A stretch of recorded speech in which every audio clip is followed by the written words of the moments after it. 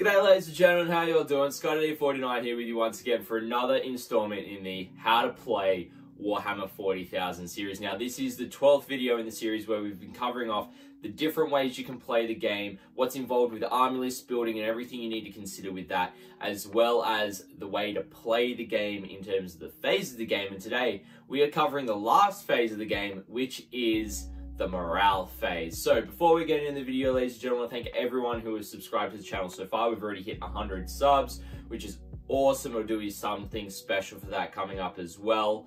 But if you haven't already, feel free to hit that subscribe button as well, which would be absolutely really appreciated. But ladies and gentlemen, let's jump into it. Alright, so the morale phase is broken up into two different stages: morale tests and unit coherency checks. Pretty straightforward for this phase. So morale tests, what they are is anytime a unit that has suffered any casualties throughout the turn, whether that's from psychic powers, whether that's from vehicles exploding, whether that's close combat casualties, that player at the end of the turn in the morale phase must make a morale test for those units.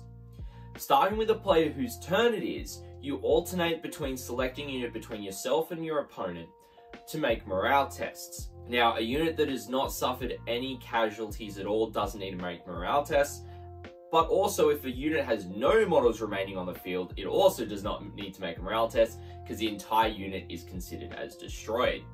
Now, what a morale test is, it is a simple D6 roll and you add the number of models destroyed.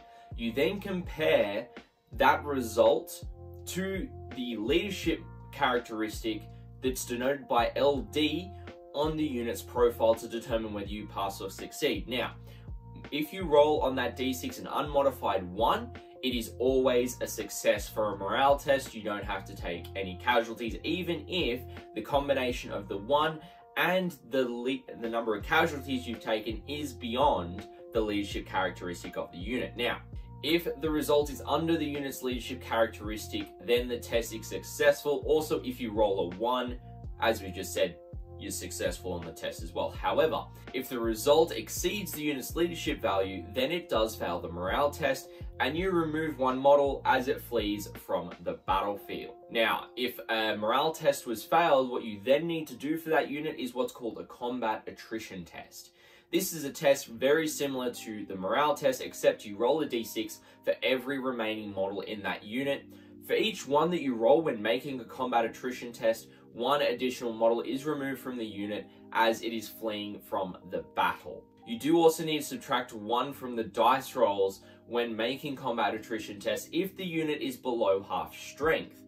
And that is defined as if it has got half the number of models than what the unit started with. Once you have completed all of one player's morale test, because of course you could have morale tests in your turn as well as your opponent could have morale tests in your turn because of, shooting you've done and close combat damage for both of you, then the other player just resolves all of their remaining morale tests. There's no need to alternate because the other player has got no more that need to be made. After all morale tests have been resolved, each player must check every unit's unit coherency if they are made up of multiple models. So you need to make sure that if they're a unit between 1 and 5 models, that they're within 2 inches of another model in their unit. If they're 6 or more, then you're within 2 inches of 2 or more models within that unit. Very similar to what we covered previously about unit coherency. You remove any models one at a time that are outside the unit coherency rules for that unit. So they've got to be, if it's a unit of 6 or more models, they've got to be within 2 inches of 2 or more models. And if they're not, that model has to be removed, and you remove them one by one until you get to a point where you've got all the models fulfilling those unit coherency rules. Now, once you've done all your unit coherency checks, and generally this is something done in movement, and you also have to be conscious of it with charges and pile-ins and consolidations.